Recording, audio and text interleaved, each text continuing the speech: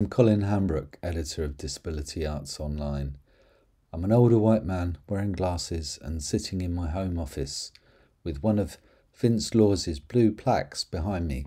It reads 1952 to 2012. Her Majesty the Queen never read my blog. Welcome to our artist presentation with Scott J. Hurley. Scott is a writer, director and composer. He's written music for Edinburgh Fringe shows and has produced a presentation for us about the development of a piece of work funded by BBC Arts and created during the pandemic called Stoma the Musical. He tells a great story of resilience and adapting to what many would regard as an impossible situation, making decisions on cuts and takes with the editor and music supervisor from a hospital bed. He presents a clear challenge to the performing arts industry about what it can learn from the pandemic in ensuring it does not dismiss the talents of disabled artists. Scott is a young white man in his 20s with a head of bleach blonde hair cut close at the sides. He presents to camera in front of a large window with blinds. There are two musical inserts in the presentation in which a black and white still of Scott shows his stomach with the stoma covering in place. So when the pandemic hit, the entire industry I was in complete crisis. Shows that had been running for 30 years closed overnight. The show I had just been working on as a technician was shut down mid-run. And the small arts organisation that I worked for in Gloucester shut its doors. And even now I don't think is back open full time. And everyone was kind of left scrambling for ideas about what to do. And it's funny because I think the pandemic, as we know, has a much larger impact than arts. And so perhaps we were being really selfish, not thinking about how the pandemic affected us all, but how it affected our livelihoods and affected our creativity. But nonetheless, that is what we thought, is what we were thinking about. So I think we were scrambling for ideas, and that led to some things that were kind of panicked and rushed. It led to a lot of Zoom pieces, but it also led to something for me that was really, really personal, and it was something that kind of I was on the fringe, I think, of forgetting, but over the course of coronavirus became very, very clear and back in the forefront of my life. And I wanted for a while to do some kind of show that talked about an experience that happened to me towards the end of 2018, at the beginning of 2019, when I was front of house member of the Victoria Palace Theatre where Hamilton plays, and I became sick. And I went from doing 8 shows a week to being in a hospital bed within the case of a week. And I became sicker and sicker, and it looked like that unless I had a life-changing surgery, that I probably wasn't going to make it. So I ended up having a surgery that removed a large part of my digestive system and installed a stoma. Now this led to a lot of questions for me about how I could be involved in an industry that is predominantly live, that is based on dependability, and particularly live dependability. Can people go out on stage or press buttons or reliably move lights without having to dart off to the bathroom or to sort of change an appliance or something like that? And it's, I think, something that a lot of creatives are starting to have discussions more about, not just about stomas, but things like mental health, things like ME and other kind of disabilities. And I found myself thinking about that at the start of the pandemic, because suddenly we were all in this position where we couldn't make art. And I thought what I really wanted to do was use the pandemic, a time when live entertainment was completely impossible, to develop a show that was kind of all about that. And I thought the best way of doing it, being a huge fan of musicals, was to do it as a musical and kind of show, particularly with my disability, the sort of awkwardness that it can sort of bring to the forefront in its kind of in its full gloriousness, and kind of have a show that was a musical, but it couldn't be live, and there was no question about that. And I didn't really want to write something and then wait for this whole thing to blow over. It was a story I wanted to tell now, because I think in that moment every creative was forced to think about how they were stopped from making their art, and in 3 years' time that won't be the case, and it will be forgotten. Us with people with disabilities will live a daily sort of life of how difficult it is, but all the artistic directors and all the busy producers and those kind of people, they will have forgotten in 3 years. So a sense of urgency was really important to me. And the funny old thing was that just before the pandemic had hit, about 5 months before, I had actually had my stoma removed, tucked back inside my body. So I had less of this. So I had less of the sort of overt physical things, but it was still this unresolved thing in my head that I wanted to talk about, and that that I believed was really, really important. So I set about starting to make it, and a company called Calling the Shots ended up commissioning the project along with the BBC, and we set about starting to make Stoma the Musical. And it was a lot of things that I never would have dreamed were possible were made, and because of this lack of connectivity, I think things became so much more practical. So all the band recorded from their own homes and sent all the tracks to us, and we put them together.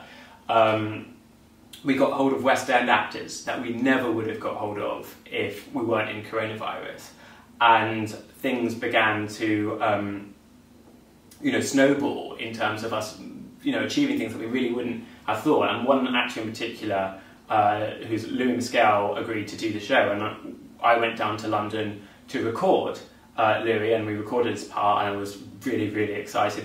I drove back home. I had done 9 hours of driving that day. I drove back home, and I began to feel a little unwell. I remember I didn't have any dinner, and I went up to my room and tried to go to bed. And at about 3 o'clock I woke up, and something clearly wasn't right at all.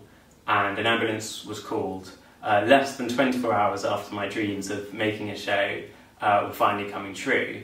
And I ended up in hospital, and I did not get out of hospital for 6 weeks. While I was there, they reinstalled a stoma, a new one, and a lot of complications came from that. And something that struck me as well is that another layer of connectivity was sort of taken away. We sort of had coronavirus caused us all to become a little less physically connected, which essentially allowed the show to happen. But then being in hospital sort of took it that step further. I had very, very limited access to visitors in hospital, and I was in hospital during one of the lockdowns. So we had very, very limited access to visitors. A family member was allowed to see me for less than an hour a day, but only because I was a long-term patient. And the actual making of the show went from being Zoom to actually making decisions over WhatsApp, because I wasn't able to make Zoom calls. So I was able to hear things that the music supervisor would send me, make decisions, and over WhatsApp, and text them back, and hope that the decisions would then be implemented. And actually, one of the recording sessions I wasn't able to attend at all, and very luckily for me, Tom Brennan from Wardrobe Theatre stepped in to direct that particular session in my absence. But I think there's something that's always struck me, and it's about this whole thing, is that there is a uniqueness about this for everyone. This is a once-in-a-lifetime moment where we've experienced this thing, but it's not necessarily like that for everyone. And actually, people with disabilities, it sort of isn't unique, and it is something that sometimes we experience all the time. And that barrier to making art accessible is there all the time. And I think we as an industry have to choose whether or not we are going to go back to the status quo, or whether or not we're going to make real changes for artists with disabilities to be able to continue to make art. And I think that is a choice that we need to take seriously. I fear we won't.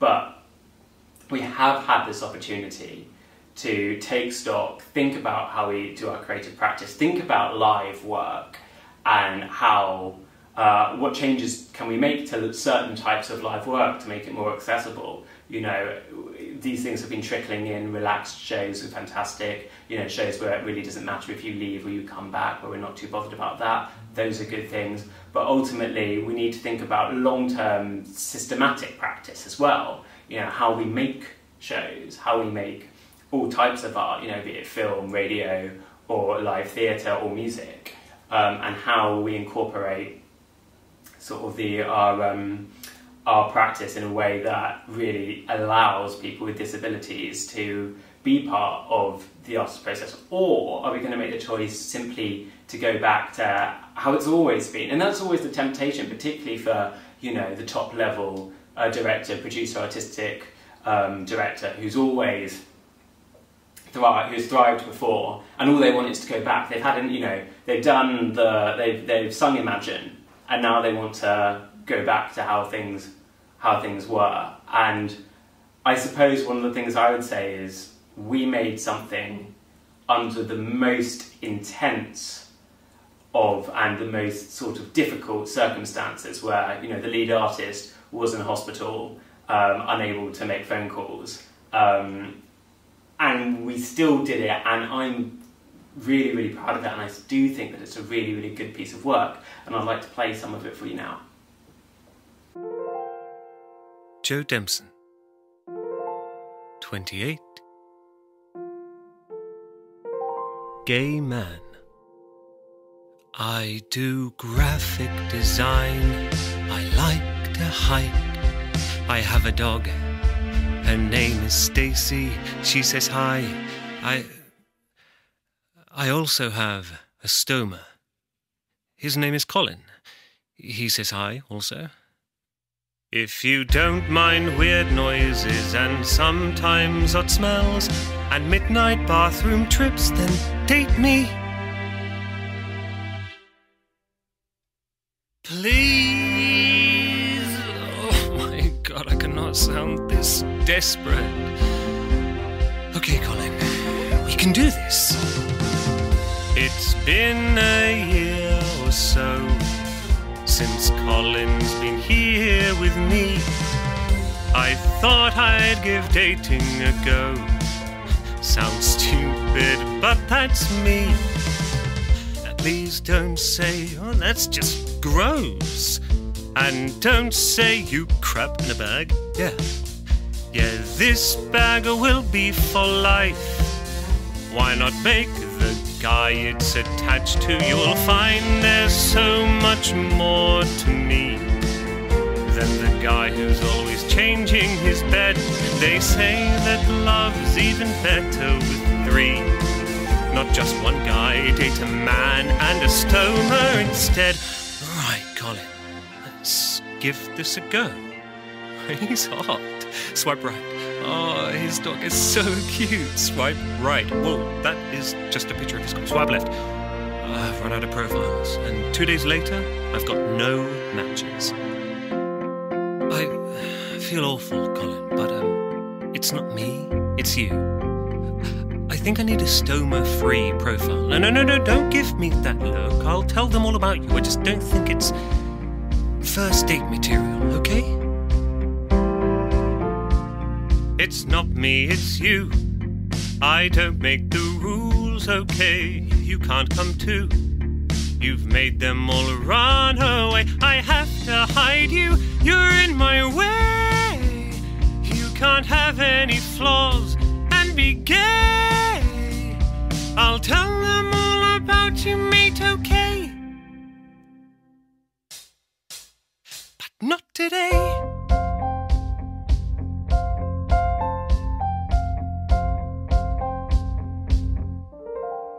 New profile. Joe Dempson, likes to hike, has a dog. I'm still gay. And I've got nothing else to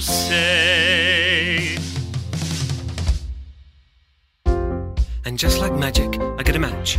He looks cute, friendly, and after a day or two of chatting, he wants to go for a date. Well, because I think for me the show is the coming together of a lot of aspects of my life that I've wanted to talk about for a while. So there is, there's a disability component, there's an LGBT component. It talks about dating and it talks about life and how all these things can come together and how difficult they can be.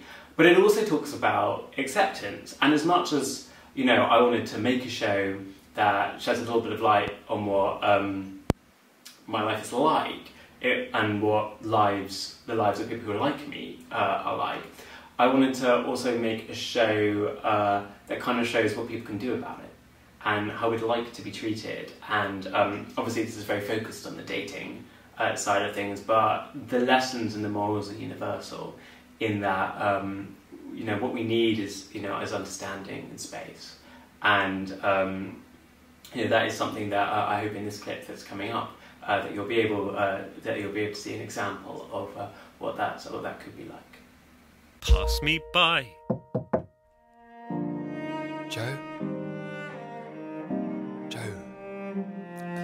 Are you in there?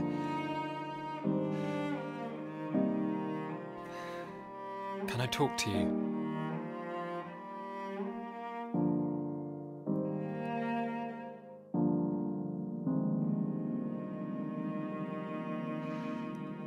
I don't know what to say.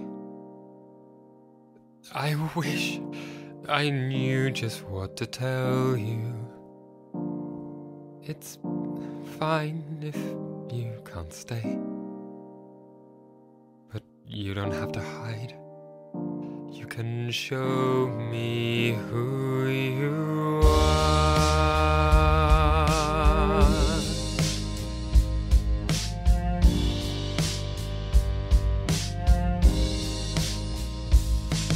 I came here to date you. That means all of you. You don't have to hide what you're going through. You don't have to be ashamed. You should know I just think you're brave.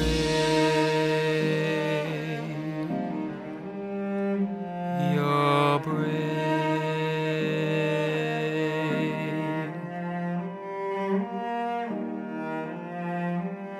There's some things you can't know. There's some things that I can show you. I don't know what's in store, but finishing this date is just the first thing that I'd like to do.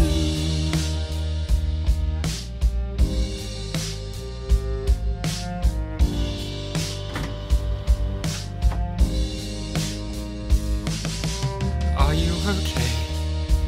Yeah, I'm fine. Thank you for not freaking out. I just want you to know I feel you're safe. I'm You're safe.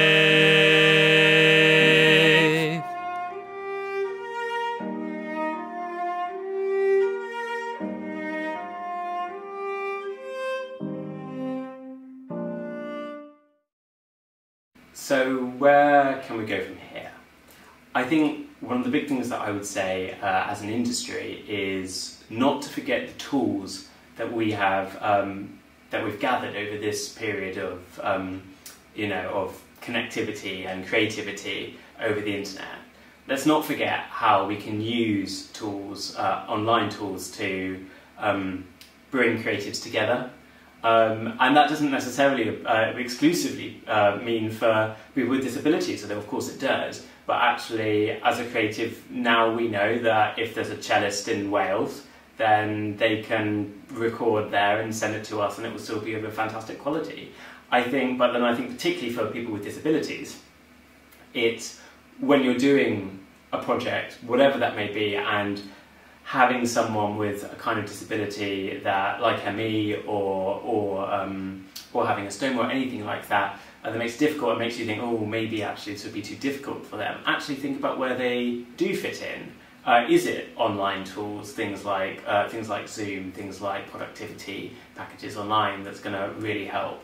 Is it having more of those kind of people in the creative side rather than the production side? Or if they are in the production side, how breaks, how we can have people shadowing roles, all sorts of things to allow these people to really shine, because I assure you that people like me do have a lot to give the industry, and I think just making small changes with what we've learned over this period going forward will make not only how we as a community treat each other better, but it'll actually make the art better.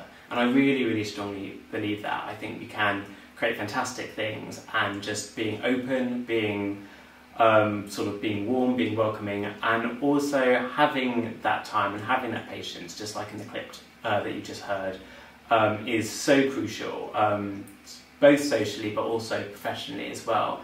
So I hope that this talk has given you some kind of insight into what being an artist with this kind of condition is like, but also hopefully how you, as maybe you're an artist, maybe you're in production, or maybe you're an artistic director, or any of that kind of thing, how you can incorporate people like me into your practice, and how ultimately the practical things you can do to make that work, and to ultimately, hopefully, improve your workflow. So thank you so much for listening, and I hope you enjoyed it.